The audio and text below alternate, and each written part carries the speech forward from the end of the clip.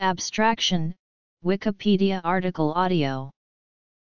Abstraction in mathematics is the process of extracting the underlying essence of a mathematical concept, removing any dependence on real-world objects with which it might originally have been connected, and generalizing it so that it has wider applications or matching among other abstract descriptions of equivalent phenomena.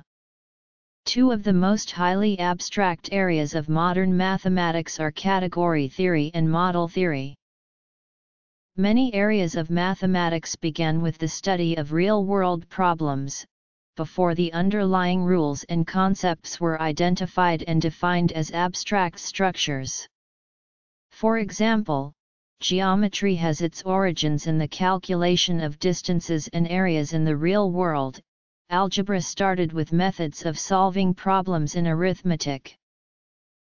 Description: Abstraction is an ongoing process in mathematics, and the historical development of many mathematical topics exhibits a progression from the concrete to the abstract.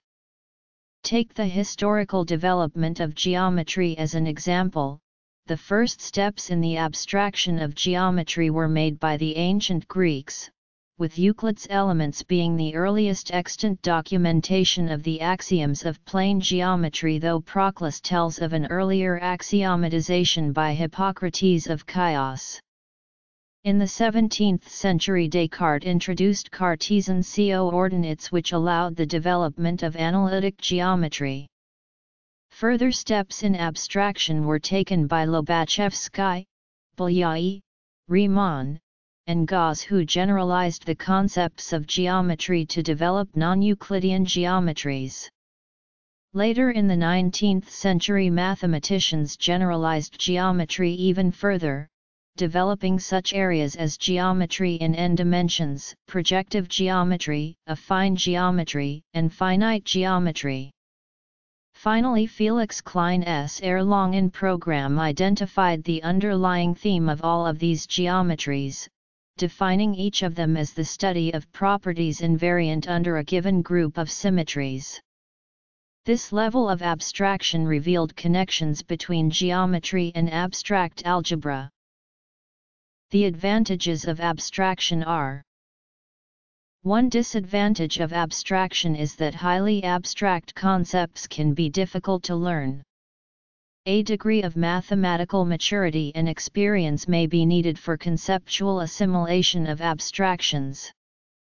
One of the underlying principles of the Montessori approach to mathematics education is encouraging children to move from concrete examples to abstract thinking. Bertrand Russell, in The Scientific Outlook, writes that ordinary language is totally unsuited for expressing what physics really asserts, since the words of everyday life are not sufficiently abstract. Only mathematics and mathematical logic can say as little as the physicist means to say. It reveals deep connections between different areas of mathematics. Known results in one area can suggest conjectures in a related area. Techniques and methods from one area can be applied to prove results in a related area.